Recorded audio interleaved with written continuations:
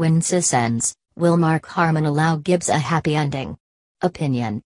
Fans love his trademarked scowl, the way he delights in being mean and his terrible luck with women.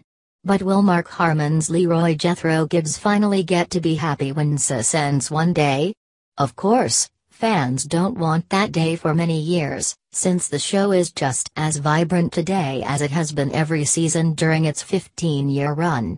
Viewers have rooted for Gibbs to find happiness, especially after the heartbreak he suffered when his wife, Shannon, and 8-year-old daughter, Kelly, were murdered. In some ways, Gibbs has seemed to be a curse to women. Who can forget that Agent Kate Todd, Sasha Alexander, lost her life because of Gibbs at the end of Season 2?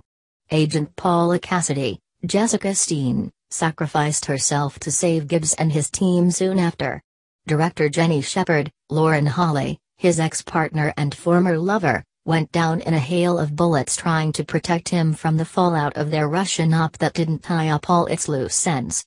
Ex-wife Diane, Melinda McGraw, took a bullet to the head, Kate style, as Gibbs was headed towards her.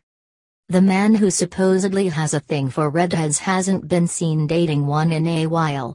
If Gibbs is allowed to have his happy ending, there is one possible ending that may seem a bit too soapy to do, but would certainly pack a punch and make it understandable for Gibbs to finally walk away from a job that saved him all those years ago.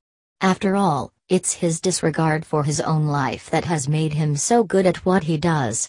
And the reason for that disregard is that he'd be reunited with his wife and daughter if he did die.